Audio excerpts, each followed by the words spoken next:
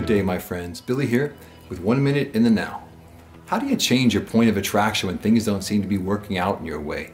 I have friends recently that I've spoken with that have been depressed and sad and just out of sorts. And I usually start with one idea, which has always helped me in my life when I felt like manifestation and abundance wasn't flowing into me. I find out, where can I serve? Where can I serve emotionally, socially, spiritually, financially?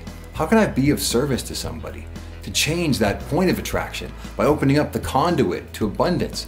But you can only receive once you give. You have to give first. So my friends that have been depressed and sad, I said, go find somebody that cannot repay you. Go find somebody that's lonely.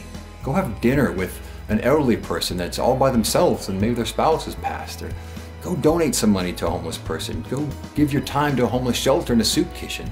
Just open up that conduit of giving and then you will receive. So if things aren't working out in your life right now, that's what I send you that message to do something. Be an inspiration. Give and you will receive. Have a blessed day.